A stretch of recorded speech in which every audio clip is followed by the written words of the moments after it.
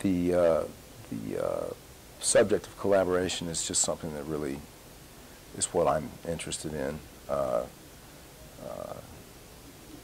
When I met Kurt, he was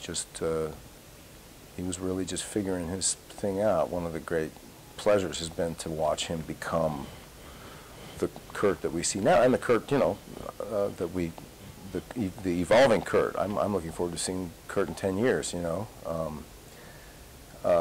But the two heads are better than one thing has always seemed like it just made a lot of sense to me.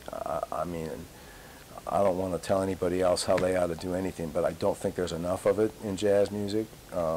Very few times do two people look at something the same way or have the same strengths. They're more likely to have different views and different strengths, and they offset each other nicely. But it abuts on all kind of interesting territory, you know. Again, without you know, trying to seem however negative or whatever. There are a lot of people out there that are really, really amazing players that they're just not writers, you know. They're not composer arranger people that, you know, they will stun an audience of 4,000 people into stupefaction. And they've probably written a few tunes, but there's a difference between that and actually, you know, being one of the people who conceives the actual material that we play, you know.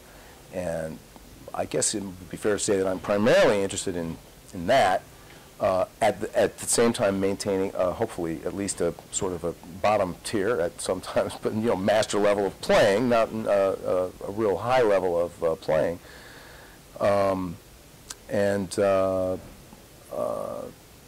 The collaboration is it's what gets me going, you know. I'm not as interested in the sort of the real interchangeable parts.